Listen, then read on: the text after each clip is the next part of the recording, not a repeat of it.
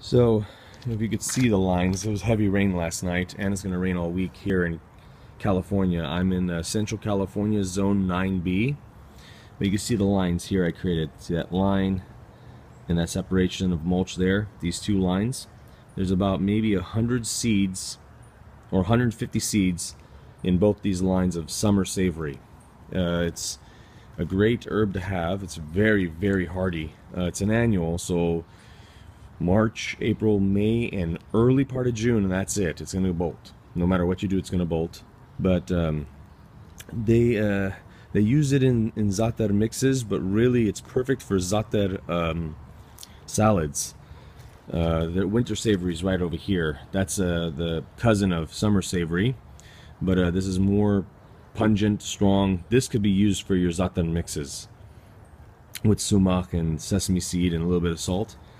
But here's another line. There's one here and one over here. That's another 150. So altogether 300 seeds were planted in this area.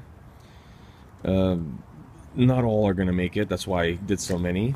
And I try to separate all the mulch back in the rain, seep the mulch back in there.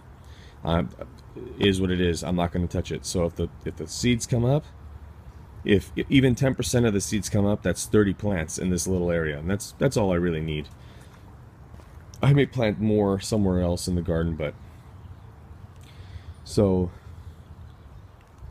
great plant. I mean, the plant can grow up to, like, regardless what it grows up to. If it grows up to about 2 feet tall, you could almost chop it down completely to like 5 inches off the floor, and it's gonna come in the peak season. It'll come up, and in the future, I'm gonna be doing videos of it. It'll come up like within a week or two, like another foot. It'll grow from that point. So obviously that means it loves nitrogen if it's growing like that.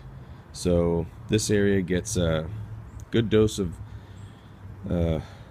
compost tea or seaweed extract. I don't use any chemical fertilizers at all. So we'll see how this goes. All right, guys. See ya.